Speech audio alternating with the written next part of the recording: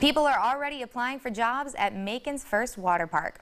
Lost Island at Sandy Beach is scheduled to open in May, and applicants met one-on-one with management staff as part of the interview process on Saturday.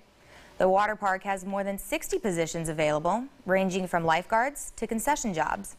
The general manager says most of these proactive applicants found the job postings on the park's website.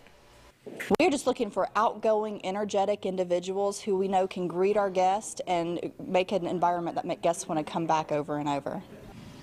Construction of Lost Island is already underway. The general manager adds the water park will feature a number of different activities, including a wave pool and slides. The park can hold 1,300 people, and that's the kind of crowd park officials are expecting in the summer.